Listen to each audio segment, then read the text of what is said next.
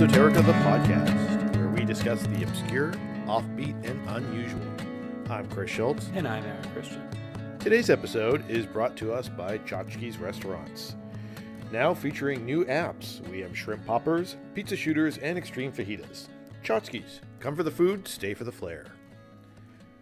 So, what's our album today, Aaron? You got a special treat, right? I do have a special treat. So today we are going to be listening to Musique pour Supermarché, or Music for Supermarkets, by French EDM artist, I guess artist, composer, person, Jean-Michel Jarre.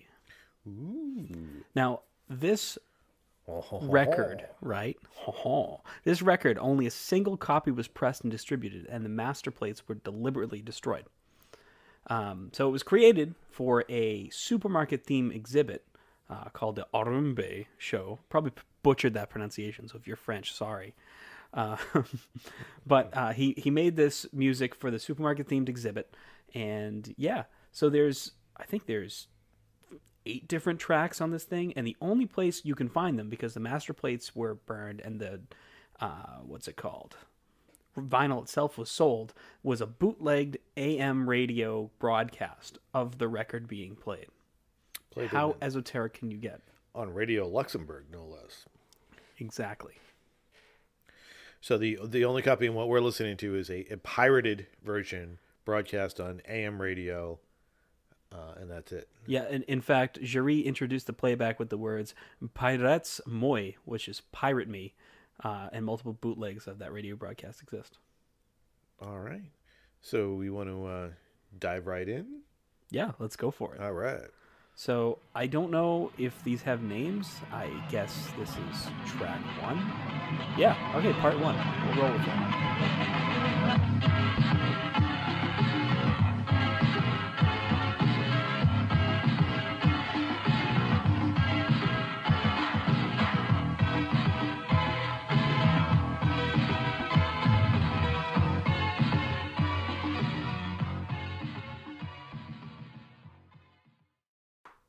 All right. I may just blow my wad on talking about this first track because I got a lot of thoughts.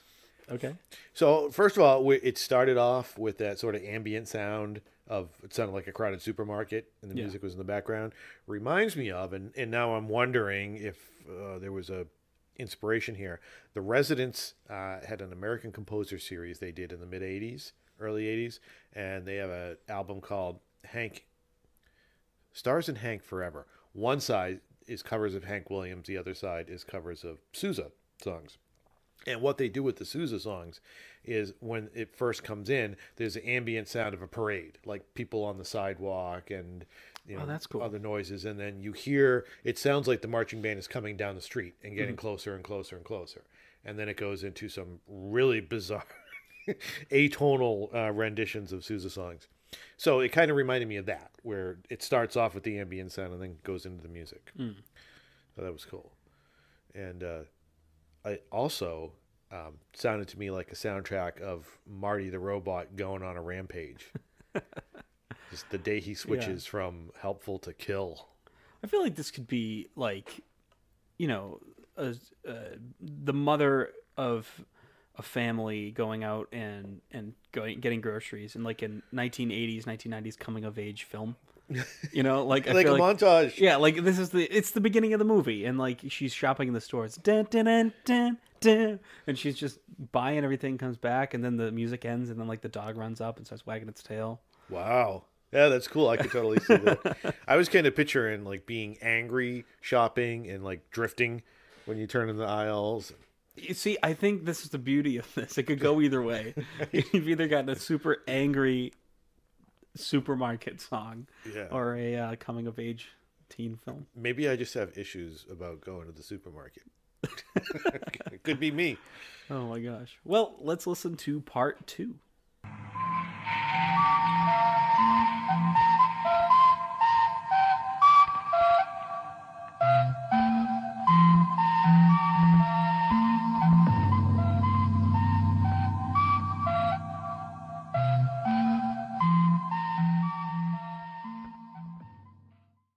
Have you seen the SpongeBob movie?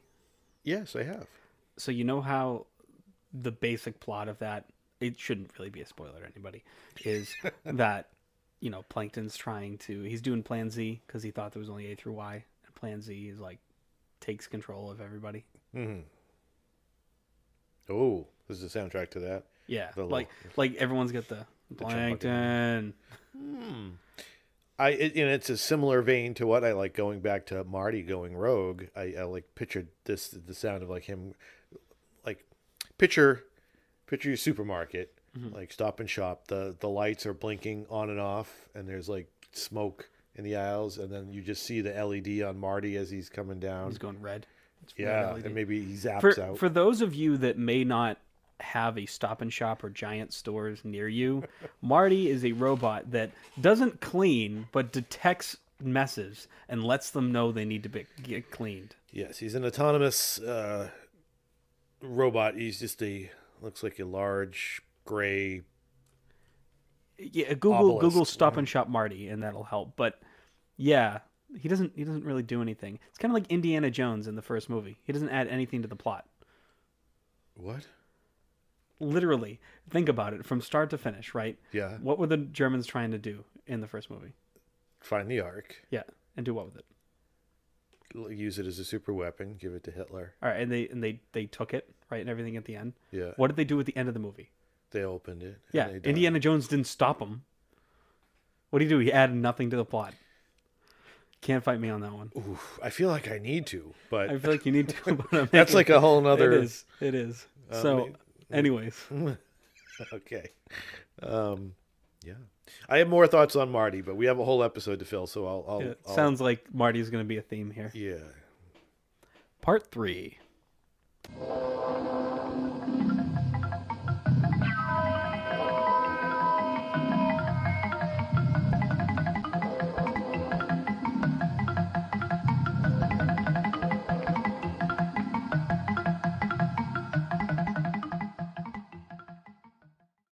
So also sort of, I don't want to shop in the supermarket, I think is really what I want to say. What I said, so Rey's theme from the sequel trilogy of Star Wars. Do do do do do do do do do do do. Oh yeah. And it kind of had like if you were to play it on a xylophone vibe, like. I can totally get that. Yeah. So it was interesting. Backsliding to my comments from the first song, the Residents album Stars and Hank Forever, released in 1986. Oh, maybe it's the other way around because this was 1983. Yeah, and I mean, being an esoteric band themselves, they are into they're like a lot of their influences are really like off the map stuff. Right. I would not be surprised. Maybe if we manage to get Homer on again, I can drop that and just say, hey, are you familiar with Jean-Michel Jarre? Might be worth it. Might be worth it. All right. Next track. Part 4.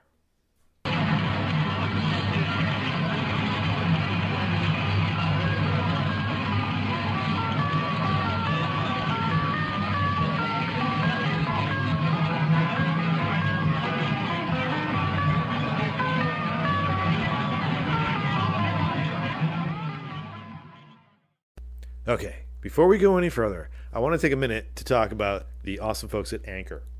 If you haven't heard about Anchor, it's the easiest way. In fact, it's the way that we make a podcast. Let me explain. It's free.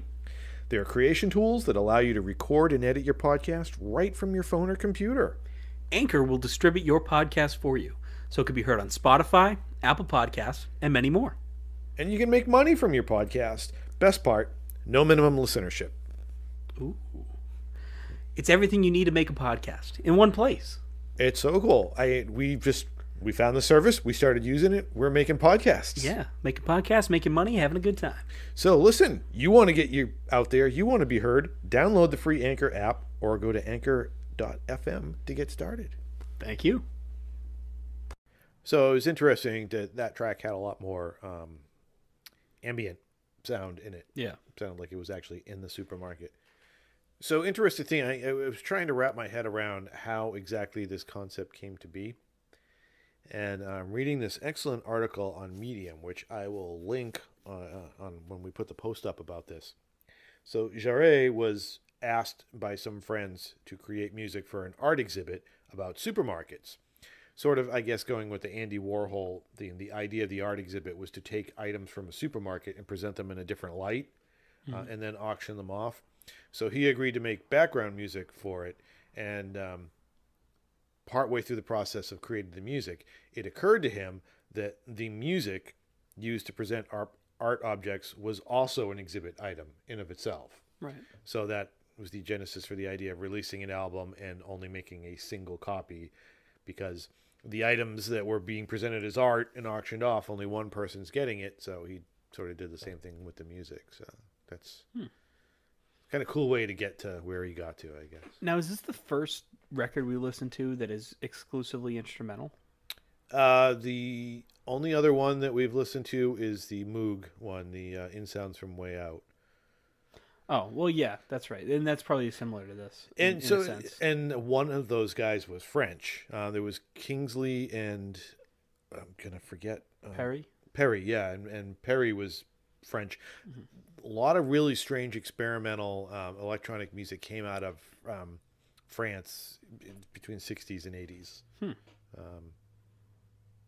I have to say, like, I'm making a gross generalization here, but a lot of really kind of cool, weird music has come out of France.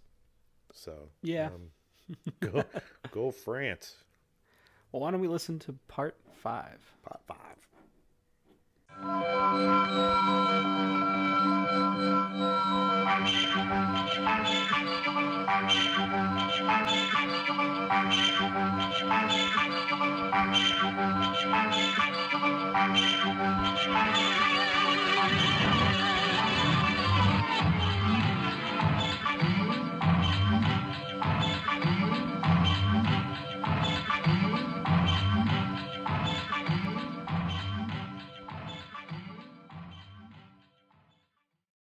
I'm really kind of digging this album. You know, that track made me hate it a little bit because it was the same thing for 4 minutes. Yeah. And I have a headache. I really wouldn't want to be shopping in a supermarket that's playing this. Although I'll say this. So the beginning of the track, there was something about the music that reminded me, and I posted this on our Facebook page a while ago. Somebody found a box full of Kmart tapes, the cassette tapes of the music and commercials they played at Kmart, and he uploaded them all, like the entire catalog of it's all. If you were in a Kmart from like maybe 1978 through the early 90s, all whatever you heard is on this website, and it just reminded me of that for some reason. There was something about the music that reminded me of somebody talking, like an ad. So. I'll post that again when this comes out as a reminder. But yeah, listeners, if you want to feel that feeling of nostalgia of being in a Kmart, it's totally worth listening to. Attention, Kmart shoppers! There's a blue light special in housewares. All right. Now to continue the headache, part 6.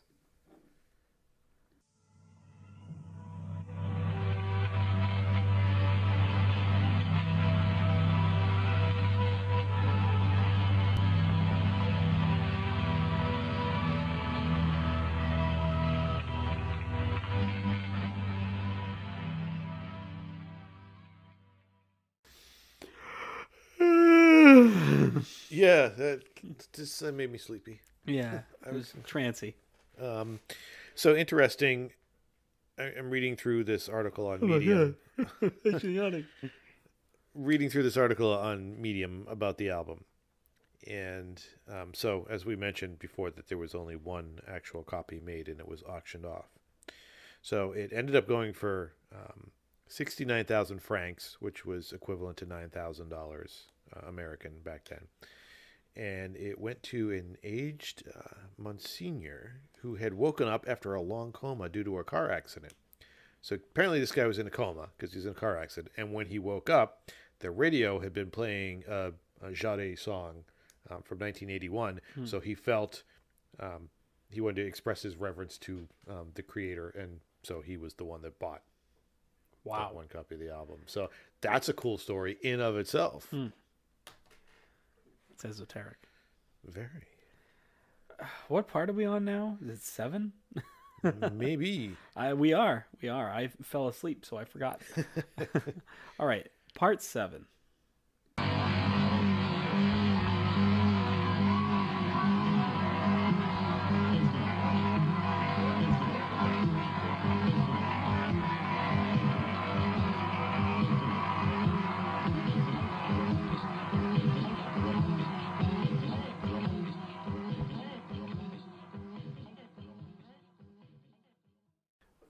That ended in a cacophony.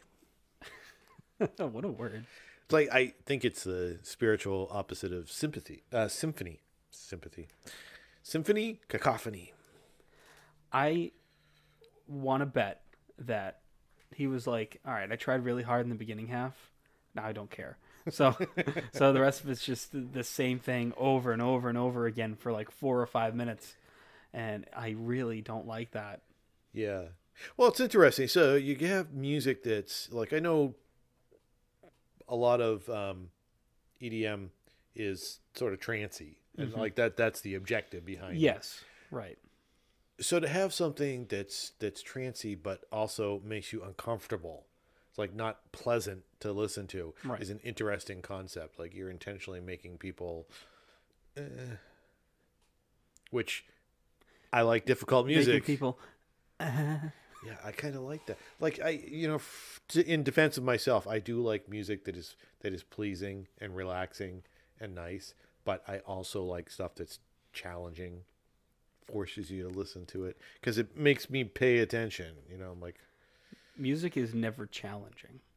It's never a chore to well, it is right now. Yeah. Well, I've listened to music that even I love the Residents. Obviously, they've been around for 40 some years, so there are albums that I enjoy listening to and will go back to, and there are albums that I really like but will probably never listen to again because they were not pleasant to listen to.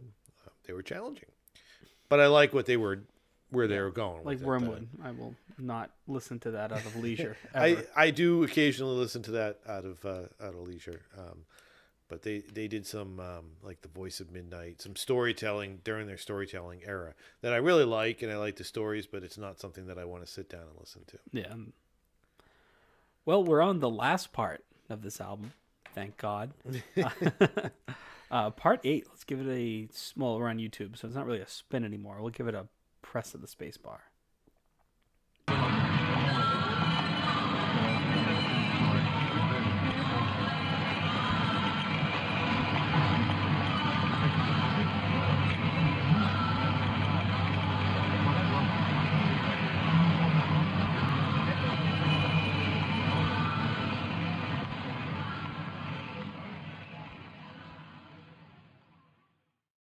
So this last track started like the beginning of it with that supermarket noise again, and then became very boring very quickly. Really? So, and I think they mentioned this in the Medium article. This is one of those where probably the sound, the actual music on the album is less important than the point, right, or the story behind. It's a work of art. It is. And I think that's the cool thing about this esoteric album, is that it has nothing to do with the content. It's not that the music itself is necessarily weird. I mean, EDM is EDM. It is what it is. But it's the story and the message and what goes along with it. And I think that's an important thing to just keep in mind for your life. Yeah. Now, having said that, if anybody follows us on our YouTube channel, and I beg you to please subscribe if you do, whenever we post a video that we put together of an interview, we open with the Esoterica theme. And for the closing music, I always use Maxine by Frank and Clyde, because there's no copyright on that. I'm thinking I might start incorporating some of music for supermarkets in there, because it's good. It's good credit music, I guess, to play over credits. Where's the coming of age theme when we need it? Right. And so off mic, after we've wrapped up this episode, I am going to make Aaron listen to apparently a number of the tracks on this album actually did appear on other works. Jarre's next album, he It was called Rendezvous and included several tracks from this. And one of the parts, which is the one I'm going to make them listen to, I think track 5, somebody added nonsensical lyrics to in a non-existent language, which sort of reminiscent of several species of small furry animals alone in a cave. Grooving in a cave. No, all of that wrong. Several species of small furry animals gathered together in a cave and grooving with a pict. Okay, so not all wrong, but mostly wrong. Mostly wrong. And I've always been a fan of the part where Roger just comes in screaming that nonsensical. And the wind cried madly. Which I think on Genius, somebody actually wrote down. Yeah, I think so. I think we looked that up recently. Yeah, that's what. So, that's Songs for a Supermarket. Music for supermarkets. Music for a supermarket. Musique pour Supermarché. Supermarché. Manger. So, what's on deck coming up? Let me take a look. We should have been prepared. Yeah, we should. Well, we change things around every now and then. So normally, so next week we have another exciting interview, and this one is actually really, really cool. We're going to be discussing Dope Humor of the 70s, which is a new album of unreleased material coming out from Firesign Theater. David Osman, one of the original members of Firesign Theater, is going to be joining us to talk about that. So we're pretty excited. Yeah, that's going to be a blast. Yeah. And that's next week. Yeah. Visit esotericathepodcast.com for all your esoteric needs, whether it be a Esoteric of the Podcast t-shirt, all of our content, whether it be video and or audio, all of our Famous Folk series, and, everything like that. Esoterica. And please subscribe on YouTube. Yeah. Follow us on the Twitter, the Instagram, the Bookface. Yeah, we post a good amount of stuff on IG. I'm not using Twitter as much, but definitely follow us. Check us out. Let us know you love us, because we crave attention. We're attention whores. I was going to say adoration, but I wouldn't go that far. But we do crave attention. We want to be validated. Validate us, and we'll validate your parking. Until next time, stay esoteric.